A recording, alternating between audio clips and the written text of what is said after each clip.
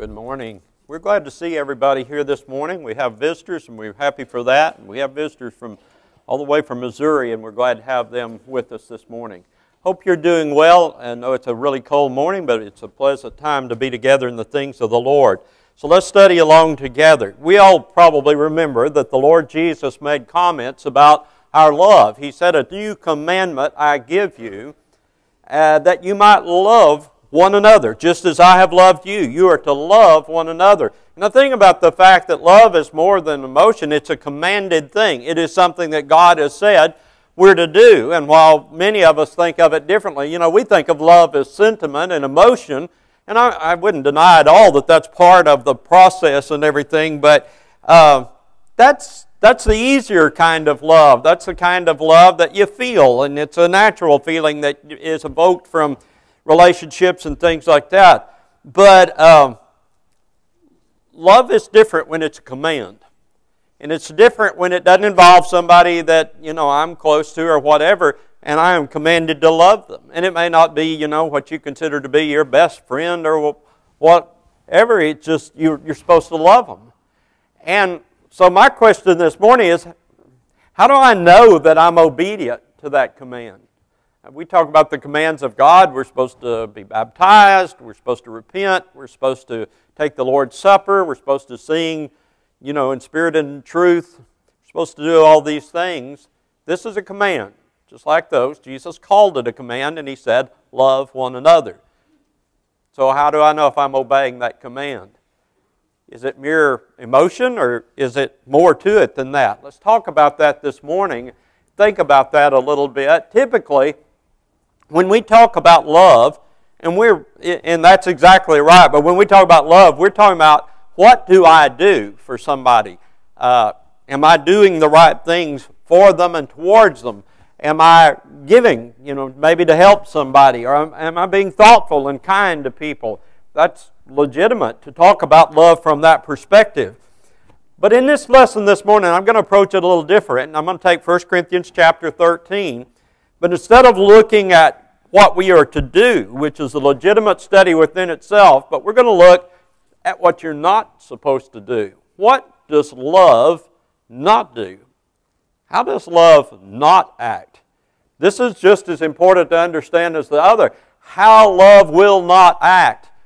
And if you obey the Lord's command, what is it that you don't do? Well, this chapter is kind of divided into the do's and the don't do's in 1 Corinthians chapter 13. It talks about it that way. Let's just read that section together, talk about it. 1 Corinthians 13, we just need verses 4 through 6 here. Love, he says, is patient. Love is kind. It's not jealous. Love does not brag, and it's not arrogant. Love does not act unbecomingly. It does not seek its own. It is not provoked.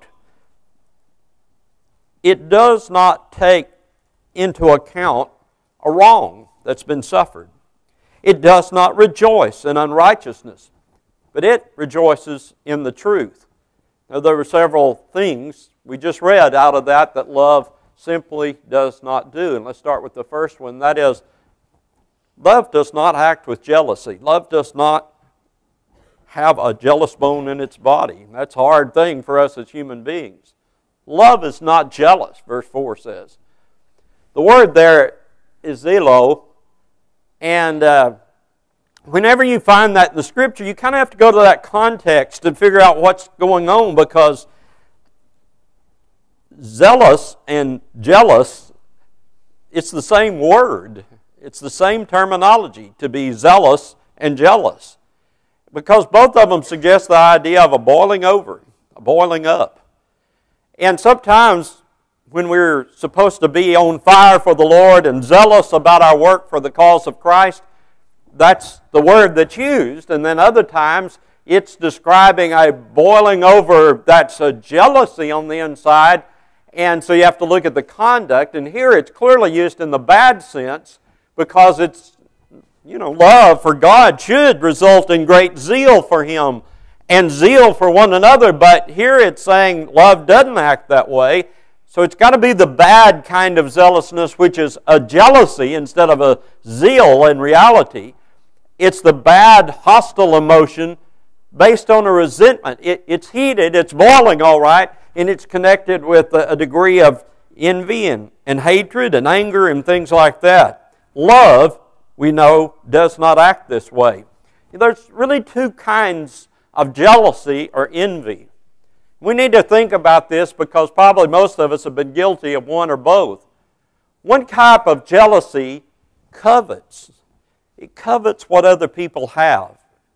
And it looks at what somebody else has and it becomes jealous about it.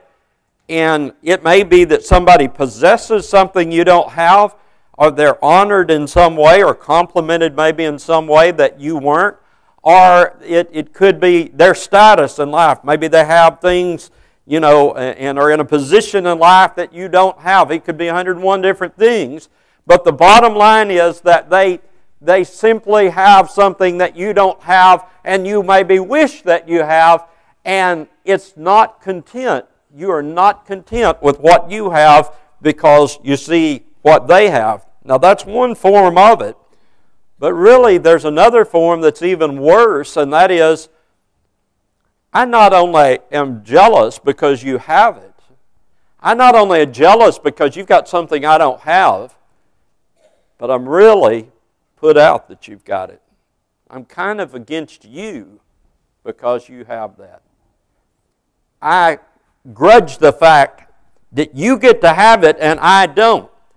In other words, I feel badly towards you. I feel hateful towards you because you possess something, whether it's a quality or an honor or a possession, whatever it may be. You possess something I do not. And all of this is the opposite of a good attitude in the sight of God. By contrast, all of this, love rejoices and is happy. If somebody else has something, it can be happy for them. When it says to weep with those that weep and rejoice with those that rejoice, and most Christians are great with the weeping process. They're fine. If they see somebody else sad, they want to be sad with them. But some people have a really hard time. If they see somebody having something good, they can't rejoice with those that rejoice. If others have something better than you, if they prosper when you don't, if their family seems happy and yours is maybe torn apart or having problems, if they achieve something and you're not able to achieve that, if they win when you lose, the real question is, because all of that happens in life, the real question is, are you going to be able to walk away from that and not be bitter at them about it? You're going to be able to look at their situation and say, I'm fine with that. I'm glad that they achieved. I'm glad that they have that. I'm proud for them in that regard. Or is there a feeling in your heart that I really don't like that? You see, that's where love has to come in. We have to work. That's why it's a command, because that's not easy to do. That's a situation where we really have a struggle sometime in our hearts. Love, we're told also at the same verse, doesn't boast or brag about what we have or what we are. It doesn't walk around with conceit, and we're going to get to arrogance in a minute. But it doesn't go around, but the boastfulness part is the idea that we don't go around telling others or bragging to others, parading our accomplishments before them in such a way as to call attention to ourselves and make a big deal about ourselves, make ourselves look great in their eyes. That's not what being a Christian is all about. Christian love, the King James Version puts it this way. Most of us probably don't even know what that means. It says it doesn't vaunt itself. Love doesn't vaunt itself. What does that mean? Well, vaunt, it comes from a Latin word, which is the Latin word for vain, vanus. And it means a vain display. It's somehow or another trying to display my qualities, what I've got, maybe my possessions or whatever. To display all of that, to suggest that makes me superior in some way over you. Or that I've got this and others don't. That's a vain display. That's a braggart. That's boasting of yourself. A number of years ago, we had a lady that was a sort of a family friend. She came to visit us, and she really wasn't here to stay with us, but before it was all over, she wound up staying with us. And I thought by Monday morning I would have to put Carolyn in the hospital Because, I mean, from Friday afternoon to Monday morning, we heard nothing except what she had. And I mean, she had brought some of this stuff, and she would open up her suitcase, and she would go over every piece of jewelry that she owned. And she would talk to you about what she does really well and all of this. And it just went on, and you know, you finally, I mean, you're proud for her, you're glad for her, but after a while, you just like to pull your hair out. It just drove you nuts. There's too much of it. That kind of thing doesn't go over well, and it doesn't represent love as the Bible talks about it. And probably behind that is the next statement, that is, love is not arrogant. Love's not all full of itself. The very word arrogant there suggests the idea of something that's puffed up, swollen up, bloated. Love is not blown up. You know where it's bloated? It's up here. It's your head. You're bloated with your own self-significance. It's a conceit. And look, you know, I'm not down on acknowledging in your heart and mind that you have some ability. If one of you ladies is highly talented at, you know, cooking pies or whatever, I'm proud for you. I think that's a great talent to have. And on top of that, you know, it's not wrong to know that in your heart that what you produce is relatively good. That's okay, but you can get to a point where you overestimate yourself, your importance, your abilities, your achievements, all of these things. You can kind of get out of hand on that. Proverbs 26:12 says, do you see a man who's wise in his own eyes? That's an arrogant trait, in other words. He says there's more hope for a fool than him. And anybody that knows the Proverbs know, boy, he steps all over the fools in the book of Proverbs. But he says an arrogant man is worse than a fool. He's in worse shape than a fool is. We just have to keep in mind that's a dangerous situation to be in. Arrogance is a terrible thing to be afflicted with. I'll tell you one church or so-called Christian thing that can put us in a bad way. And it's this passage right here in 1 Corinthians chapter 8. He reminds us, because here's the very thing we're all trying to get to, and that is a good knowledge of God's Word. Yet there's a danger there.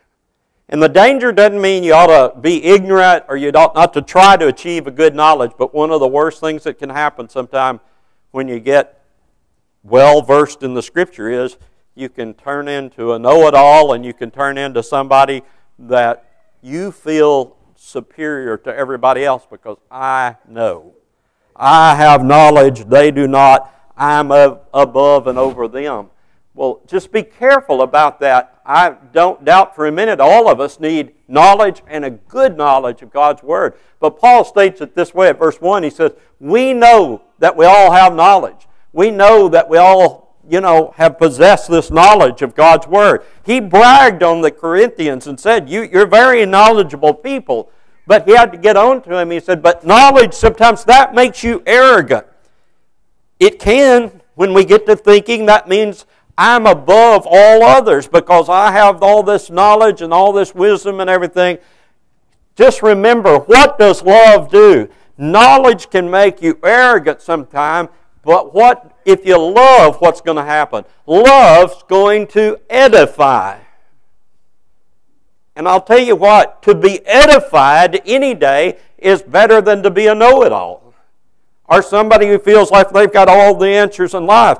It's not that we want people to be ignorant, but if that's what knowledge, if knowledge is going to make me, stick my nose in the air and feel superior, then it's failed.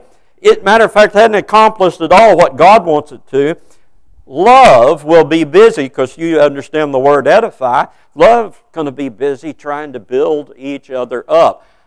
In other words, how about taking that knowledge and put it to good use? Instead of knowledge meaning I'm really smart or I'm really bright or I really have studied so much more than you. Instead of that, how about using that knowledge to try to lift people up, to help them grow stronger, to build up one another? That's what edify means, to build each other up instead of thinking that somehow or another puts me on a higher plane out here. James deals with this, and if you've got your Bible out, you might like to turn over there. James chapter 3 deals with this particular topic, and it deals with this problem. We'll read verses 13 through 17. It's a passage, it's a chapter about teachers and teaching and what kind of teachers we ought to be. But it says, who among you is wise and understanding? Let him show by his good behavior his deeds in the gentleness of wisdom. So how would I know that I am wise? How would I know that I have good understanding of God's Word? James says, well, it ought to be able to be seen in your life. You ought to be able to look at you, and what would I find? Some arrogant, foolish, pop-off, braggart? No, you'd find somebody who's gentle in his wisdom. If you have bitter jealousy, if you're selfishly ambitious in your heart, he said, that's arrogant. Don't be arrogant. Don't lie against the truth. Your conduct would be denying the very thing you stand for. How are you going to tell people if you're bitter and jealous and selfishly ambitious and want all these things in your heart for yourself and want lots of attention, want everybody to brag on who you are and what you are and all the rest? If that's your goal, if that's what you want, how do you turn around and preach Jesus Christ in His humility, in His self-sacrifice, in His attitude that looked at others and put Himself low? How do you preach Him when you're not that way? You lie against the truth. Verse 15, this wisdom, he tells us. Now you really almost need to put quotation marks around that word wisdom there. That wisdom, this wisdom, what you think is wisdom here that acts this way, that wisdom doesn't come down from above. That wisdom is earthly and natural. And boy, he really trounces them on the last word, and it's demonic. It's earthly. That is, it's not heavenly wisdom, it's earthly. It's natural, it's oriented to the flesh, and it's outsourced by demons. Where jealousy and selfish ambition exist, there's disorder and every evil thing. The wisdom that comes from above, what does it look like? It's pure, it's peaceable, it's gentle, it's reasonable, it's full of mercy, it's full of good fruits, it's unwavering, it's without hypocrisy. The seed whose fruit is righteousness is sown in peace by those that make peace. That's God's kind of wisdom. That's what it's all about. And so you can see in that course of things that love doesn't act with that kind of arrogance. Love acts with humility and gentleness and patience and love and things like that. Love doesn't act unbecomingly. What does that mean? Well, love doesn't act unlovely, ugly, indecent, unseemly, ill-mannered, rude. It's not love. And if I'm practicing it, I'm failing in this department. Look, I try to be on the lookout every once in a while for a halfway decent coat to wear, or suit, or whatever. And I am a bargain shopper, there's no question about it. I watch for deals. The first, most important rule of finding a new coat to wear, because I like to vary them a little bit because I don't want you to have to look at the same old thing. You're already stuck with the same old face every week. But, it'd be nice to change out the coat every once in a while. Okay, the first rule is good price. Good price. Marked down on the clearance shelf. Second rule, got to look good. Why you want a coat if you pay $25, $30 for a coat and it looks ugly? Why would you want it? There's no point in that. So it's got to look good. Rule number 3, got to look good to Carolyn.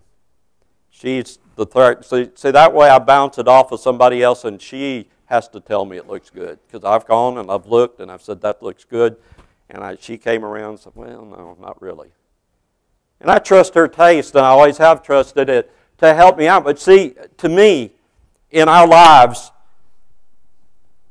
we live out our lives and we wear certain things, not clothing, but attitudes and actions and spirits about us. In life, it's more than just about, how much does it cost. That's maybe not even that important to what we're thinking about here. What matters is it unseemly? Is it unbecoming? Because that terminology, unseemly, unbecoming, basically conveys just what I'm talking about. Maybe a good deal, but it just doesn't look good on you. It doesn't look right. I can't be a good Christian and behave unseemingly. It's just some things that don't look good on a Christian. And you can put clothing in that category too, but that's not really what I'm talking about. I'm talking about what he's talking about. I'm sorry. I know we all get temperamental. I know we all get aggravated sometime. But rudeness never looks good on a Christian. It just doesn't look good. Arrogance doesn't look good on a Christian. Loose lips that use vulgarity, it looks horrible on a Christian. And we may not think these are all big deals, but they're big deals because they don't fit what we are. They don't look like us. It's not a good fit. And it's important to recognize that and understand why those things won't work. And there's several times, that when Paul writes, he said, this is unworthy of a Christian. This is conduct that doesn't fit what being a saint really is all about. So let's keep that in mind. Then another thing he says that love doesn't do, love doesn't seek its own. I guess that can be interpreted multiple ways. That's at verse 5 there. But seeking its own suggests the idea that this person is always on the lookout for their own self-interest, their pleasure, their profit, their rights, their honor. But that's what matters to them.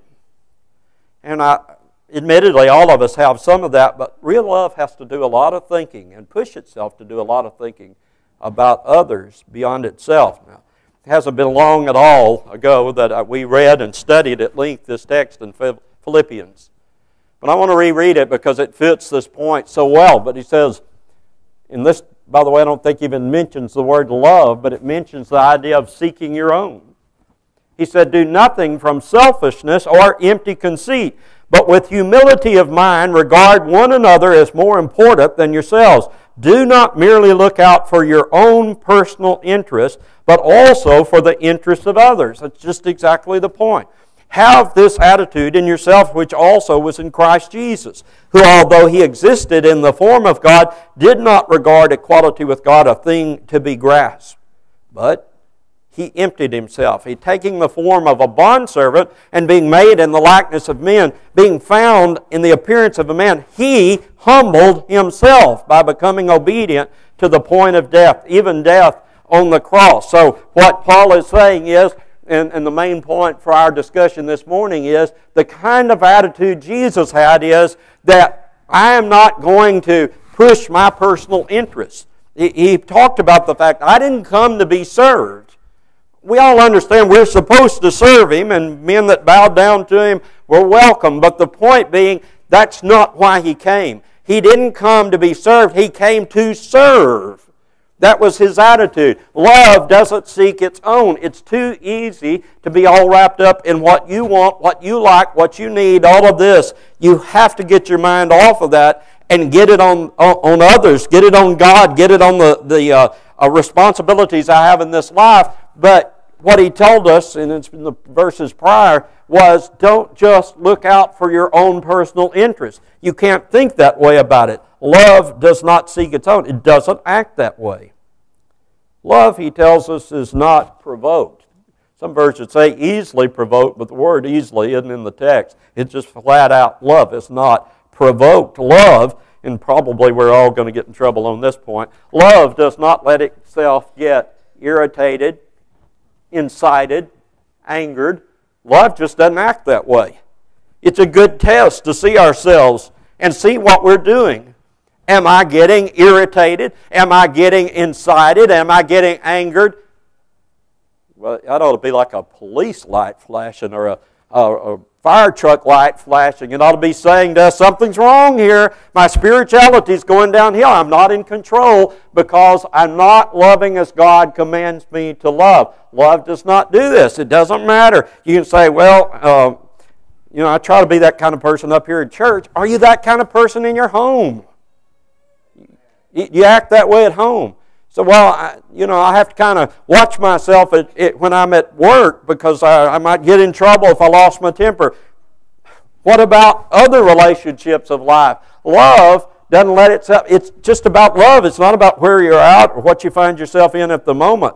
It's just the way it is. Ecclesiastes 7 verse 9 says, don't be eager. That is, don't be too quick in your heart to get angry. Anger resides in the bosom of fools. Anger's lodged in the heart of a fool. It's there and it's going to explode. It's going to lead you to do something ridiculous, stupid, something that's going to hurt you before it's all over. Love doesn't take account a wrong suffered. We're all probably famous for this. But it suggests the idea we don't keep a record. Okay, you did that to me one time. I'm not going to keep a record, a mental or physical or whatever, of what somebody did to me. I'm not going to automatically assume that the worst is true. You said something to me. It could be taken two different ways. I'm going to give you the benefit of the doubt there. I'm not going to automatically take the worst possible explanation of that. I'm not going to dwell on all the things that have ever been done to me in the past.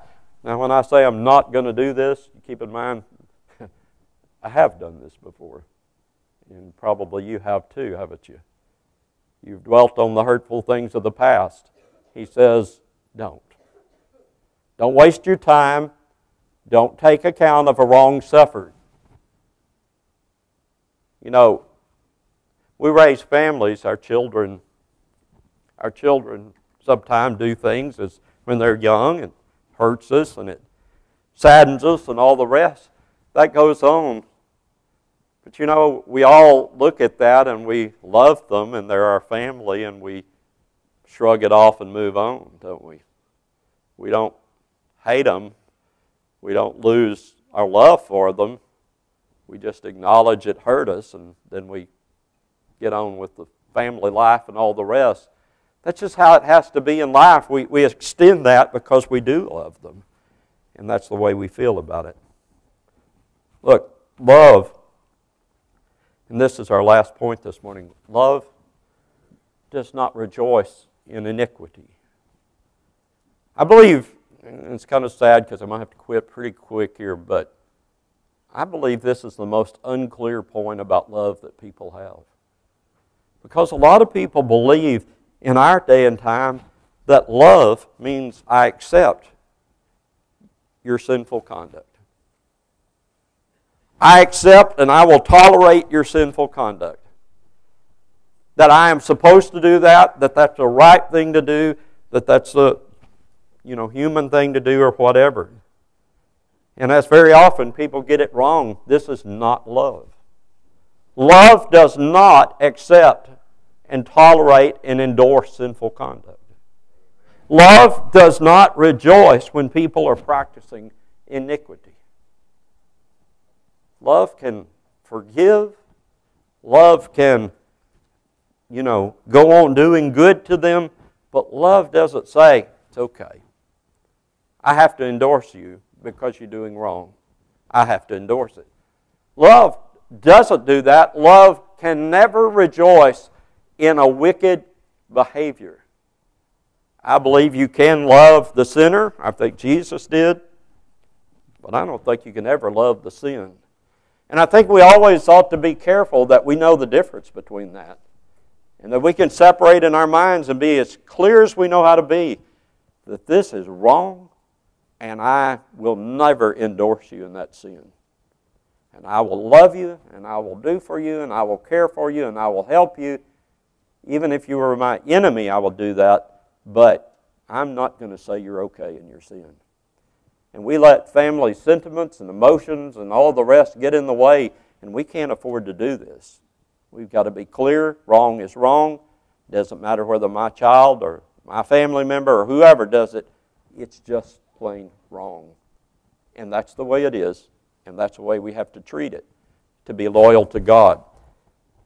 But we need to be clear about that and understand that well, because I think even members of the church have grown weak about this. I think we've gotten in the spirit of the age thinking that we have to endorse everything. We don't. We have to stand with Jesus, and we have to say it's wrong, and we've got to, that we're doing it. We're not doing anybody any favors by making their wrong conduct right. Don't rejoice in iniquity. Don't take a joy in what people do that are wrong. This morning, we appreciate that we have a pure and wholesome love of the Lord Jesus Christ. He loves us. He cares about us. He cares about your soul. He cares about your life. Today, I wish you would respond to His great love. I think all of the obedience to the gospel, in essence, is responding to the love that's the purest love of all. This lesson hasn't even mentioned the word agape, which is how the Greek word for love in all of this text throughout 1 Corinthians. But we need to understand that's His kind of love. He loved when you weren't lovely. He loved when you weren't good. He didn't say you were right when you were wrong, but He died for you when you were wrong. And He'll live for you to help make you right. Today, if you need to come and be baptized into the Lord Jesus Christ on the basis of your faith and confession and repentance, we would receive you and help you obey the Lord in baptism. If you need to be restored, we will pray with you. While we stand and sing, you are invited to come.